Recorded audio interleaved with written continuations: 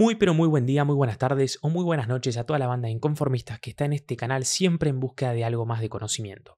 Hoy vamos a hacer una gira latinoamericana, nos vamos a cruzar la frontera, nos vamos a cruzar la cordillera de los Andes y vamos a analizar a los candidatos a presidentes de Chile.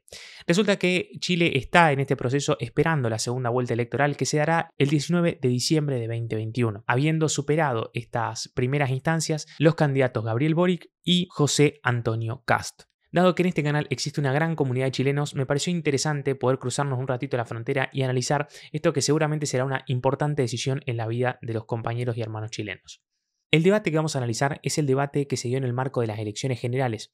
Hasta el momento no se pudo dar ni se pudo pactar un debate post-generales entre únicamente los dos candidatos que aspiran a la presidencia chilena, que justamente Kast acusa a Boric de no aceptar este debate entre los dos, así que lo que vamos a hacer es analizar los fragmentos del debate de la general para saber quiénes son los candidatos y si logramos ver algunas incongruencias comunicacionales al momento de las propuestas o al momento de la misma discusión.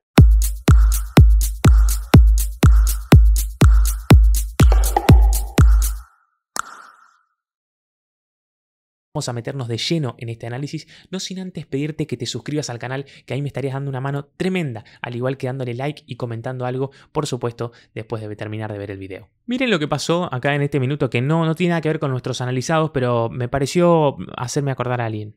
Candidato, pasamos ahora a Eduardo Artés, candidato. Bien, mi minuto se lo voy a dedicar fundamentalmente a Denise Cortés y a todas las víctimas de la represión. Acá en este momento yo ya sabía que algo de esto iba a suceder. No me pregunten por qué, pero ya lo presentí. Y la dictadura de Piñera. Así que permítanme tener este minuto de mi lado.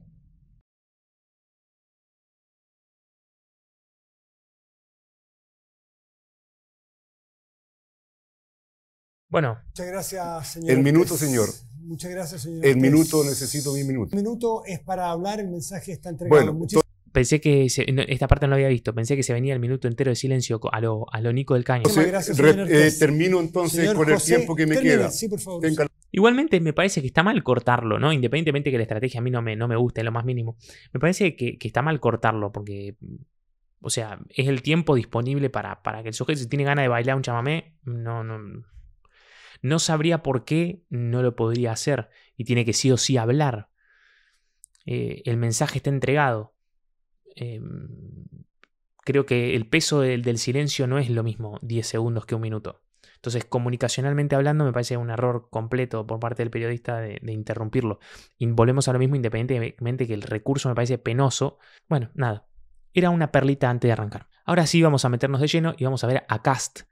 Muy buenas noches. Primero dar gracias a Dios, a mi familia que me ha acompañado en toda esta aventura.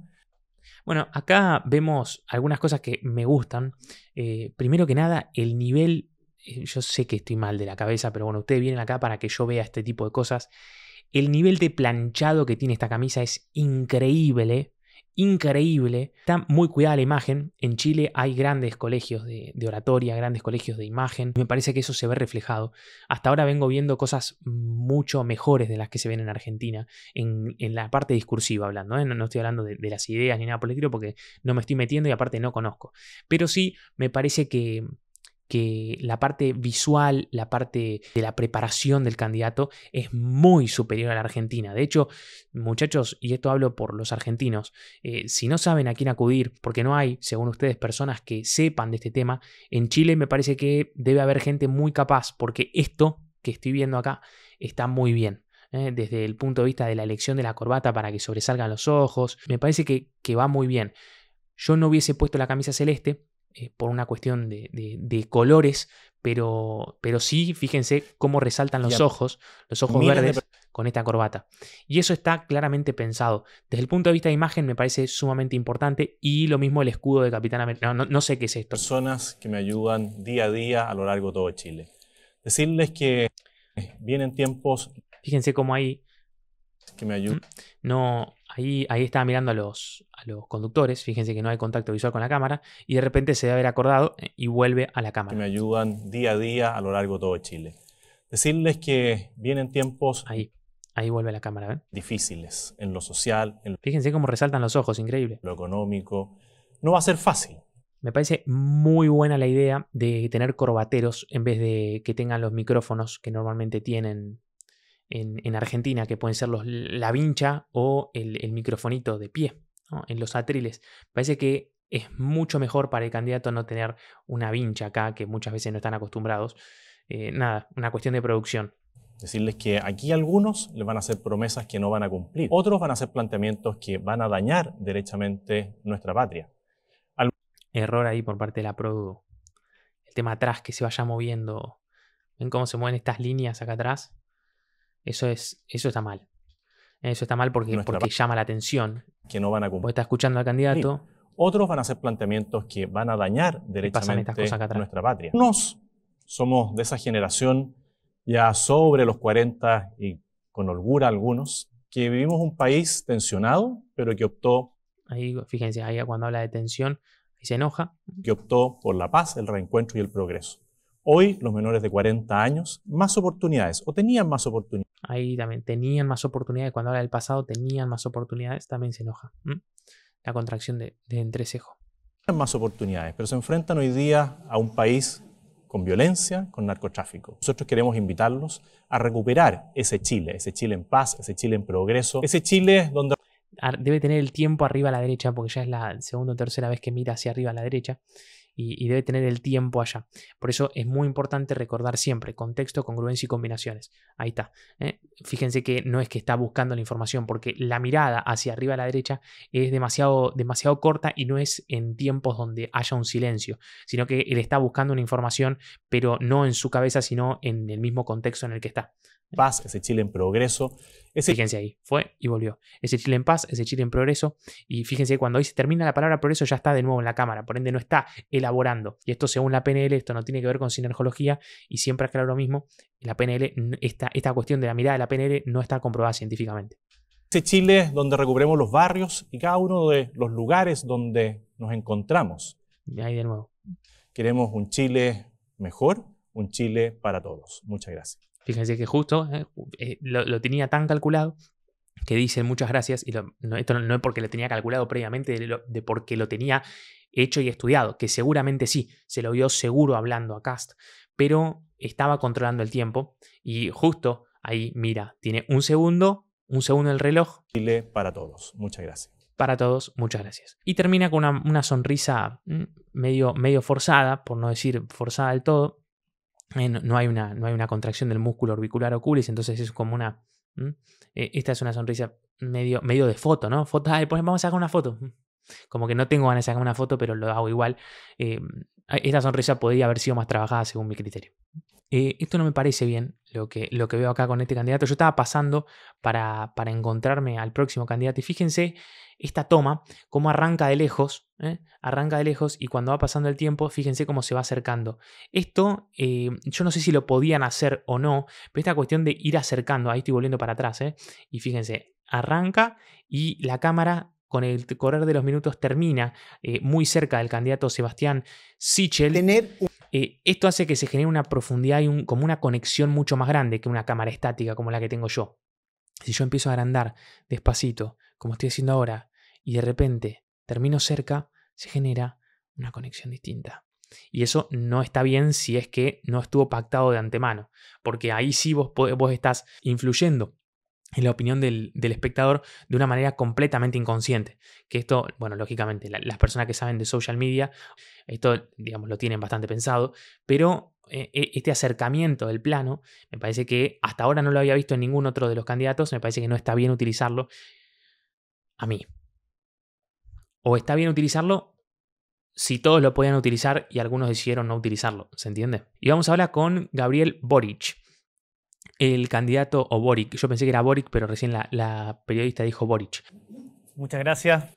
Arrancó, parecía un desprecio, pero evidentemente era una sonrisa falsa, ¿no? También practicada, como agradeciendo, inclusive haciendo como una especie de reverencia con el rostro, ¿no? con la cabeza, ¿no? Muchas gracias. Esta cuestión de reverencia, de agacharse frente al otro, de agacharse frente al público, de agachar la cabeza, es algo muy propio de los saludos orientales, pero al mismo tiempo nuestra cultura también lo asocia, ¿no? Con esa cuestión de servir, con esa cuestión de reverenciar al otro que tengo enfrente, Así que acá aplicado el saludo de Boric. Gracias, muy buenas noches a todos, a todas quienes nos están viendo, quienes hacen posible este debate. Ojalá que los próximos sean un poquito más tempranos también para que más gente pueda verlos. He recibido varias quejas al respecto. Bueno, ahí para mí gastó 10 segundos al cohete, ¿no? Hablando de 10 segundos que puede haber aprovechado para otra cosa. Está buscando las hojas ya desde antes. Este discurso sí en sí no está tan bien preparado. Y sí lo que me pasa con los lentes, que es algo que hay que siempre tener en cuenta, sobre todo cuando uno va a la televisión. Yo acá porque estoy en mi casa y estoy en mi estudio, entonces conozco que en este momento yo no tengo reflejos, pero si hago así, sí me aparecen reflejos, o si hago así, también me aparecen reflejos. Entonces, la idea siempre está en que nada llame la atención entre el espectador y vos. Entonces, si vas a la tele, te podrías sacar los anteojos o podrías tener anteojos antirreflex, que eso básicamente hace que no se vean estas partes que nosotros estamos viendo acá de las luces en los lentes. Más que nada para no perder nunca el contacto visual con la gente, porque si vos mirás a la cámara derecho, estás justamente teniendo contacto con esa gente. Si hay algo que interrumpe en lo referente a lo ocular, se pierde la conexión. Entonces, tendrían que ver la manera, sobre todo si es una marca, digamos, es algo de la marca personal de él, el tema lentes, tendrían que ver la manera de poder acomodarlo o acomodar las luces o algo por el estilo. Y esto se hace practicándolo antes. Si esto lo hubiesen hecho antes, lo hubiesen practicado y hay algún asesor mirándolo, se hubiese dado cuenta que esto estaba sucediendo y tenía que haber cambiado algo. Esa es mi opinión. He recibido varias quejas al respecto. Y también gastó 10 segundos acá hablando sobre las quejas que recibió y que el horario más temprano. Parece que los 10 primeros segundos son muy relevantes como para que vos los gastes en algo que no tiene tanta relevancia, ¿sí? O que tiene relevancia, pero son los 10 primeros segundos. Es el momento de enganchar a la audiencia, de decir que venís a plantear algo fuerte. Así que los primeros 10 segundos no fueron buenos. De todas maneras, tampoco me gustaron mucho los primeros 10 segundos del candidato Kast. O sea, que tampoco me parecieron tan buenos.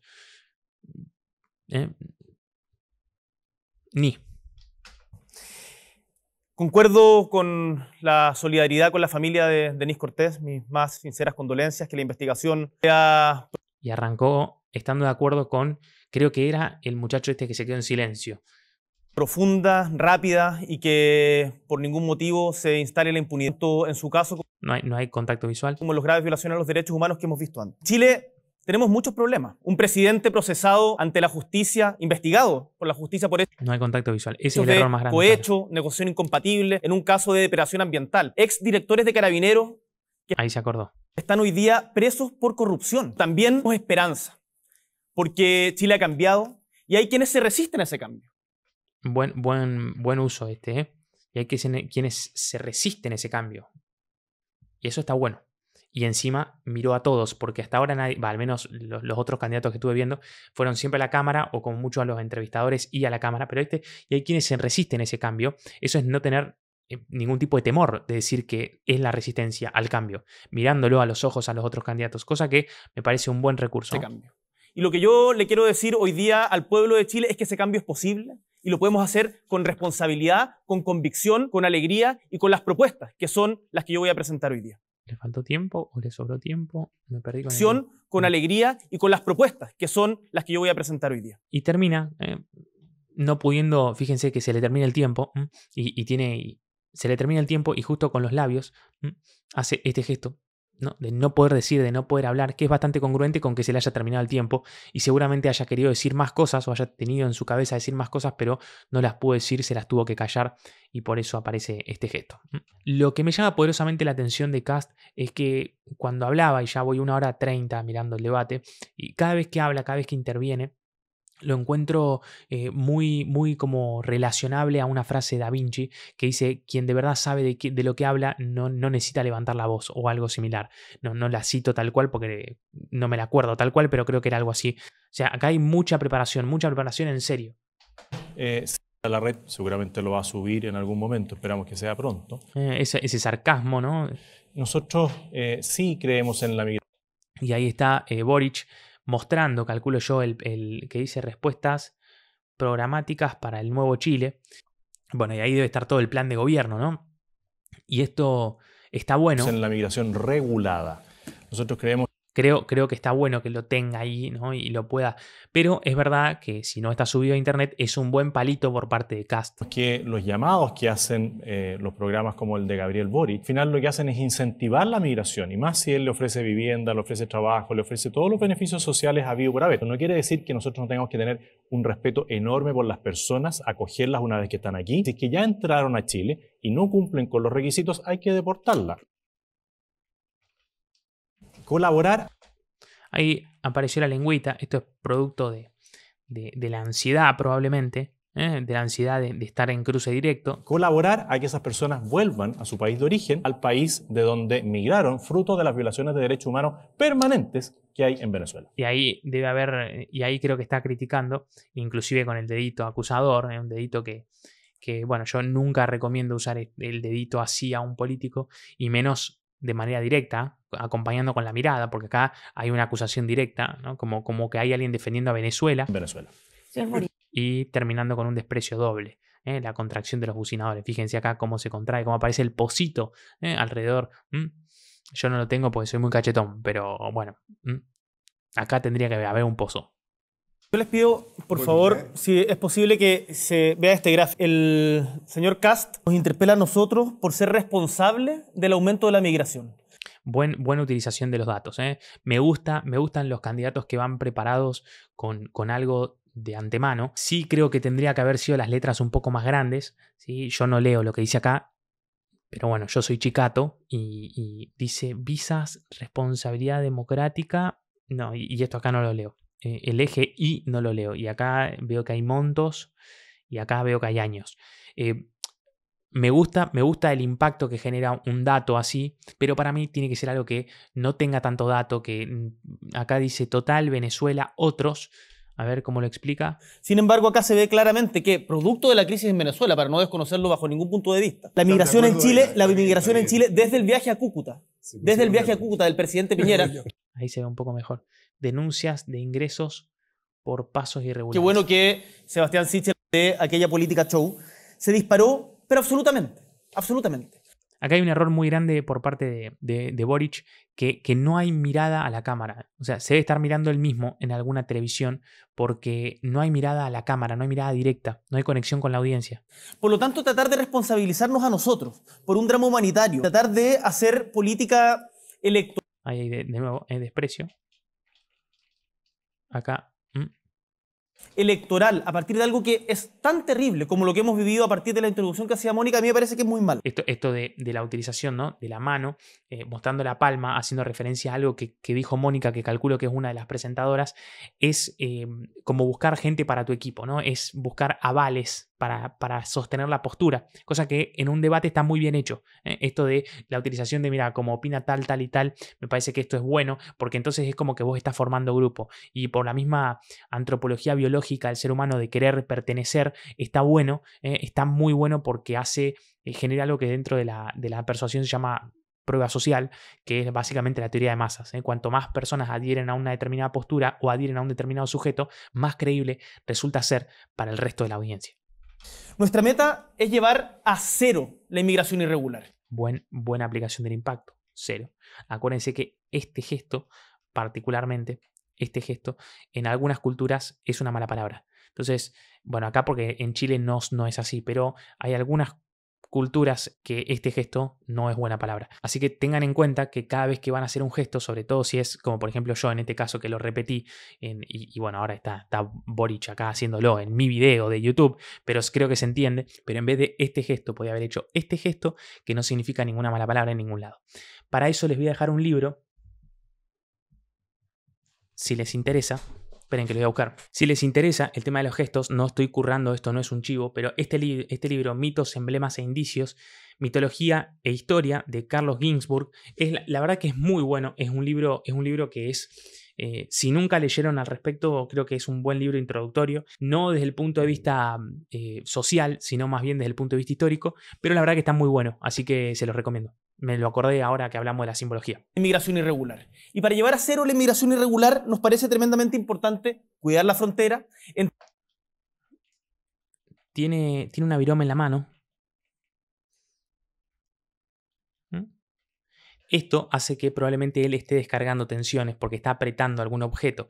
Esto es algo que yo particularmente no recomiendo, pero son recursos, son recursos. Vos en ese momento no estás haciendo nada y de hecho esto pasa a ser un ruido y un ruido peligroso dentro de nuestra comunicación, porque si a vos se te cae y se escucha, si se te cae y se escucha, genera un ruido y que corta justamente con la comprensión del mensaje. Entonces, nunca se recomienda tener ningún objeto que no esté siendo utilizado. Por ejemplo, distinto era si él mostraba algo, mostraba un gráfico y decía, porque acá nosotros tenemos bla, bla, bla, ¿no? Para no hacer así con el dedo que esto está mal. Entonces, ahí no está mal con la virome. Pero después que la terminas de usar, tenés que dejarla. Cuidar la frontera, entregar visas de trabajo para los sectores y las industrias que lo necesitan, como por ejemplo la agricultura. Hacerlo de manera ordenada, entregar albergues y tener una perspectiva. ¿Va a iniciar un proceso masivo de regularización? Y acá aparece el dedo autoritario, ¿sí? Este es un dedo de acusación. Cuando yo apunto a alguien, te digo, porque vos es un dedo acusatorio, pero este es un dedo autoritario. Fíjense la diferencia en decir, vos sos esto y vos sos esto. Este dedo es muchísimo más autoritario cuando apunta para arriba que cuando apunta directamente hacia el sujeto. La perspectiva, por sobre todo, de derechos humanos. Hoy día son los venezolanos, los haitianos los que están migrando. Fíjense ahí como dice los venezolanos, ahí sí es de acusación, ¿no? Los venezolanos, los haitianos. Acusación en el sentido amplio de la palabra, no en el que están acusando a los venezolanos, no, sino que están como indicando. Los colombianos, mañana nos podría tocar a nosotros. Yo creo que es importante, tal como nos tocó en el pasado, es importante que entendamos, eso es propio de los nervios, que le empiezan a pasar cuando él se da cuenta que el tiempo que él está hablando fue mucho mayor que el tiempo que hablaron los otros en estos minutos libres. Entonces se empieza a dar cuenta que lo quieren cortar. Entonces cuando vos te das cuenta que te quieren cortar, empezás a acelerar y en esa aceleración muchas veces tenés el error de justamente la pronunciación de las palabras. Por ejemplo, te voy a hacer un ejercicio muy rápido, acá entre nosotros. Decime lo más rápido que puedas. Doctor, anúlemelo. Decilo. Probablemente te haya sucedido que decís doctor, anúlemelo. O doctor, anúlemelo. ¿Por qué? Porque estás diciendo una palabra, digamos, dos palabras complejas en un corto periodo de tiempo. Esto nos suele pasar siempre que estamos apurados. Entonces, ¿qué se recomienda en estos casos para que no te pase esto de trabarse como le pasó recién a Boric? Justamente bajar la velocidad. Obviamente, en un debate, sintiendo que está perdiendo el tiempo y que otra persona le va a tomar la palabra, está haciendo lo que puede. Esto es algo completamente pasable. Se los digo como profesor de oratoria, no para que lo apliquen en un debate. De hecho, en el debate yo prefiero que tengan estos errores a que hablen demasiado lento y los interrumpan todo el tiempo. Que entendamos la crisis que significa esto y lo veamos desde una perspectiva, insisto, de derechos humanos. La mayoría de los chilenos y chilenas que están jubilados. Acá ya estamos llegando al final del debate y fíjense acá cómo marca el punto importante, ¿no? Con este gesto, marcando el punto importante. Están jubilados por AFP, tienen un ingreso menor de 188.000 pesos. Hasta el último peso de los ahorros de los trabajadores y trabajadoras chilenas. Y ahí de nuevo al punto, vamos a respetar hasta el último peso. El punto importante de lo que tengo para decir viene siempre a colación de la unión entre el dedo índice y el dedo pulgar. Y el punto importante. Ahora chilena, y además conocer el trabajo de las mujeres que hoy día está invisibilizado porque generalmente es trabajo de cuidados no remunerados. Sí, son cerca de 10 millones de dólares dependiendo de la cantidad de kilómetros que uno quiera hacer. Yo no pretendo hacer los 1000 kilómetros. ¿Saben lo que me pasa con Kast? Que lo veo sumamente tranquilo. O sea, lo vi durante las 2 horas y cuarto. Pero está por ahí más o menos el costo de eso.